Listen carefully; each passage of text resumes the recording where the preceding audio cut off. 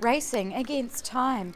Pupils from around New Zealand have been competing in the National Secondary School Mountain Biking Championships. The two-day contest in Dunedin had previous records falling. Every year children do this course faster. The lads here that were doing this course have ridden it in about 25 minutes, which just shows that the kids are getting fitter. And on Signal Hill yesterday on the downhill, some of the riders there broke a 3-minute mark on our course, and that's showing that they're getting really good at riding that course as well.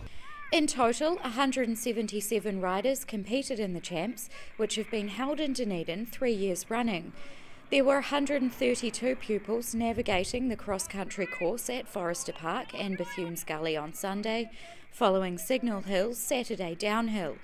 Organisers say the local landscape has a lot to offer. Signal Hill's got basically internationally classed downhill, but not only that, we've got lots of courses that we can use and lots of tracks that we can use for different events. So we can have a children's event on there because we know the tracks are well designed.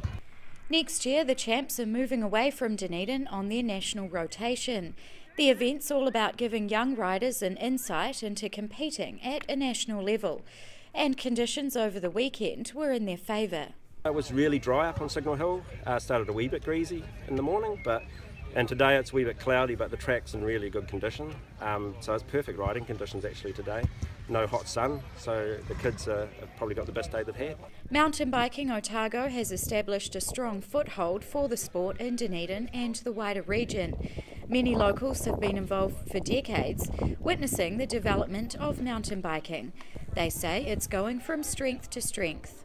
It's got many forms now, so that the cross-country, like we see today, used to be the dominant part of mountain biking. Now it's just one of many disciplines. Next year's secondary school championships will be held in the North Island, giving locals a chance to prove themselves on somewhat foreign soil. Rosie Mannins, The South Today.